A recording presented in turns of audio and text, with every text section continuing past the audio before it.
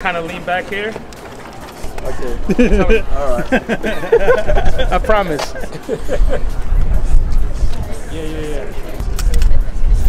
I'll tell you when I'm gonna press the shutter. Let me just get my focus. All right. Good. All right. Well, I will hit you up.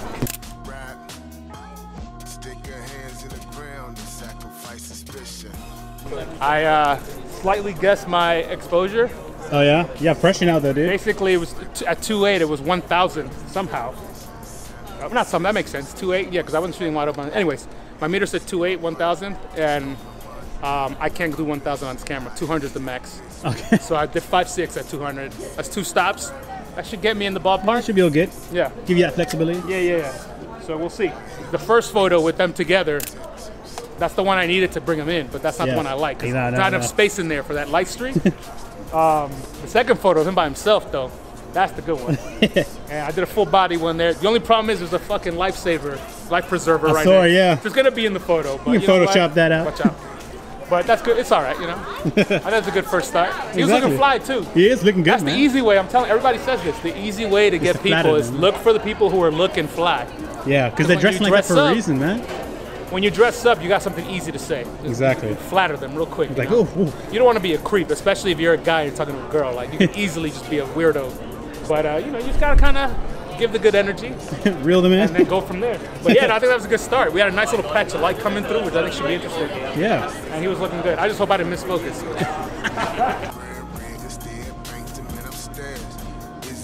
Take my fucking jacket off soon. It's hot. Dude, you're going to have to, man. You ready? Yeah.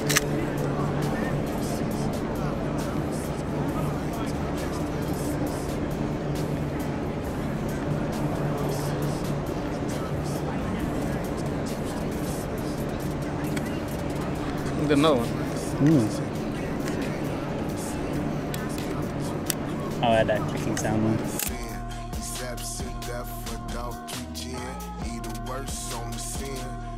Yeah, it's a good one. Yeah. This has a very light little.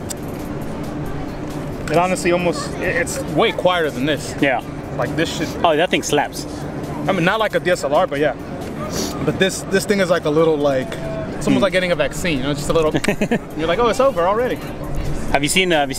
You've obviously seen the cut inside that camera, and it's like a metal shield. Yeah. Mine has all kinds of like dents on it. Oh, dude. Yeah. I got lucky, man. Mine has nothing. Mine has been beat up for sure. Mine's in that category where it's like, should I really use it? I can resell that.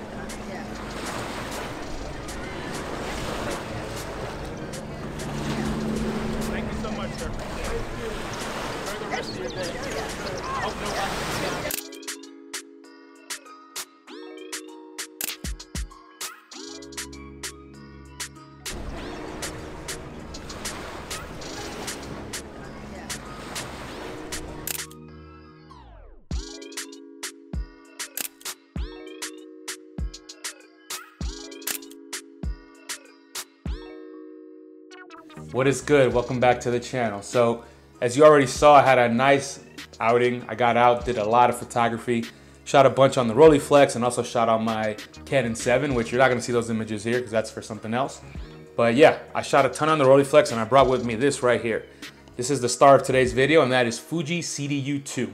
Basically, in short, this is film that's used to duplicate slides. Duplication film is what they call it. What I did with this is actually cross-process it. So I shot it at ISO 50 as per the recommendations from the Northern Film Lab. And yeah, I X-Pro'd it in C41 cam. So I treated it like your classic C41 film. Real quick, go to Northern Film Lab on Instagram, check out their whole selection. Go on their website, check out their eBay store as well. All the links down below. But they've got a lot of really cool kind of abnormal films and things that you can only get in bulk and then cut down. So go support their hard work and definitely check out some of this Fuji CDU2. So this film is very interesting. When you cross-process it, it actually gives you a very usable color palette. I find that with other slide films, let's say Ektachrome for example, when you cross-process that, it just falls apart. It doesn't look good. Something like Velvia, for example, same thing. You get all this crazy kind of color cast. It's not for me. Some people do it. That's cool with them. But this one, for some reason, when you cross process it, gives you very true to life colors.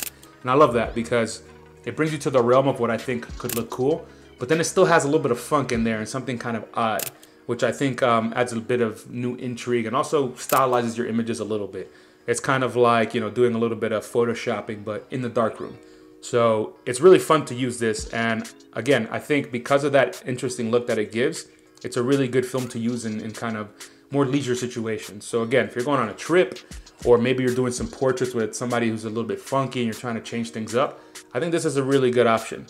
Also, shooting it at ISO 50 means you can shoot wide open on basically any camera. So something like on my Pentax X7, which I actually haven't used with this film, but you can shoot at 2.4 on your 105 lens. You can shoot 2.8 on basically any other lens for any other camera system. It's great. You don't have to worry about having to stop down or anything like that because the film is a bit slow. So this is a lot of fun to do, and it just overall kind of opens up some new options that you might not be used to with more classic films like, let's say, Portra 400. So actually I have some prints here. This film was not intended for RA4 process for darkroom printing, but of course I tried it anyways. This is the first print I want to show you, and this is actually an image from the Isle of Wight. Check out this video up above here. That's my trip with Roger from Shoot Film Like a Boss. I visited him in the Isle of Wight and we shot a ton of film. That video includes all the ortho shots. This was not in the video, but it's from the same day. So this is one of the shots from the Fuji CDU2, and basically something really interesting is going on with the colors here. I played around with a lot of different colors in the darkroom. You can see the test prints here in this little sample. But as you can see, there's a lot of different colors in there, and I basically eventually settled on this. I love what's going on with the sky and what's going on in the distance, and I love the kind of golden color that's on these rocks here, but the water, the dark water, just kind of picked up that golden hue in a way that I didn't enjoy. And I don't think I was able to pull that out without pulling out the colors that I like from everywhere else. So I think this cross-process film, perhaps in the shadows, in the yellows in the shadows, does a little something strange. I'm not sure. Again, it's darkroom printing. This isn't what it's intended for, so who knows? But you know, if I had more time or if I really cared to go further, I probably could have gone really far and tried to pull the exact color that I wanted in the water and perhaps maybe salvage the rest of the image. Here you've got this kind of yellowy golden hue on the water that I kind of don't think looks legit, and it's bothering me a little bit. Sometimes I like it, sometimes I don't. I kind of liked it when I was done with the print initially and looked at it under the light, the LED light, just to kind of see what it looked like, and it looked good. But then now I don't like it as much. So that's what happens with darkroom printing. You always want to kind of print a couple different things to see which one you like the most. So that's that image, and there's some blotches here. This negative got messed up. I'm not exactly sure how, but you know, that dot is on the negative itself and it's not coming out. The other print that I have is actually one of the images from the video that you saw earlier, which was me walking around London getting portraits of people. There was no video footage of this one, unfortunately, because I separated from the group to go get this image, and therefore nobody was recording me. But we went to a skate park, and this dude was chilling in there, and there was an area of the skate park that had this beautiful kind of hard light just beaming through this one section, and that's that big highlight that you see there. And I asked this dude, like, hey, can you just stand in that beam of light? You know, give me your best pose. And I angled him perfectly so that the light was coming in kind of from the side and from above. And I think this looks fantastic. I'm really happy how it turned out. It's really interesting. That beam of light just cuts through the image, adds a little of intrigue. And he's shining, he's looking good. The colors here aren't ideal. That golden sunlight is a little bit green and maybe a little bit too kind of orangey. So I probably should have messed with that a bit more to pull out some more colors, but this was actually just one single print. Remember, I did this one first, and then I was like, you know what, let me stick a different Fuji negative in there from the same film stock, just another roll, and let me just use the same settings and see what happens. And this is what happened. So I'm actually pretty happy with it, given that I did no tinkering whatsoever. This was just one random kind of guest print, and it's not perfect by any means, but I like it, so I'm gonna keep it. In general though, it was a lot of fun messing with this film in the darkroom. It's fun to kind of mess around with things that aren't the standard or the kind of the norm. And I think that's what I love about film photography in general, but that's what I love about using films like this. You can kind of just mess around and see if you can create something different out of some, you know, common processes. And yeah, that's what we did here. We cross-processed this with C41, which is the first thing you're not really supposed to do. And then we tried to darkroom print this with RA4 print process, which is definitely not what you're supposed to do with this either. And we've got some usable results that actually look pretty cool. So I highly recommend you all go check this out. Links down below. And yeah, have fun with it. I think this is great for something leisure. If you're going out for a walk, you're going on a trip, I think this is a great film to use. And it's got the sprocket holes on it on one side, which I think everyone loves seeing. When I put some samples on Instagram of my scans, everyone was like, what is that? What is that? You gotta tell me what that film is. And there's something about Sprocket Holes on 120 that is just so captivating and makes people just go nuts. So definitely check this out. But yeah, let me know. Any of you used this before? I'm curious what experience you've had.